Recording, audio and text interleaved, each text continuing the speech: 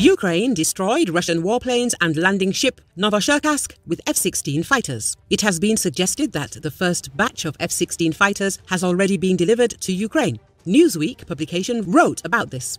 According to the publication, the shooting down of Russian fighter jets in December is not an ordinary event. It was reported that Russia lost 8 fighter planes in the last 3 weeks. On December the 5th, the Ukrainian army announced that it shot down a Russian fighter jet near Ilanar Island.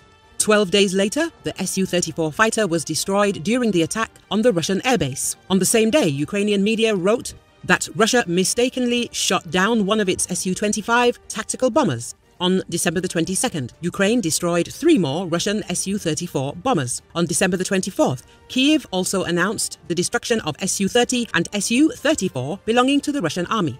On December the 26th, Ukraine shot down the Russian landing ship Novocherkassk in Crimea. At the moment, there are also opinions that cruise missiles were fired at the ship from F-16.